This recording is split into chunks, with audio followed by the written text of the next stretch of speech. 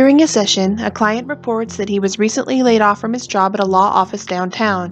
He reports, "Americans are losing their jobs to foreigners and I'm not going to stand for it anymore." He then makes a fist with his hand. He says that he is planning to go to his old office tomorrow and go postal. The psychologist should A. Contact the client's employer and the police.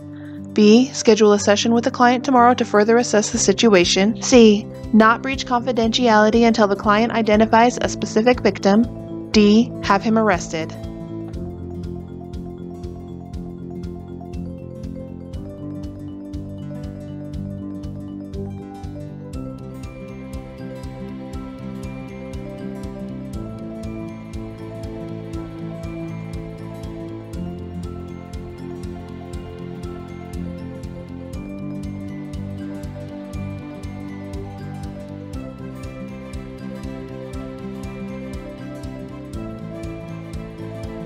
The correct answer is A. This situation refers to the psychologist's duty to protect, which involves making reasonable efforts to communicate the threat to the victim or victims and a law enforcement agency. The client's threat to go postal suggests that he has made a serious threat of physical violence.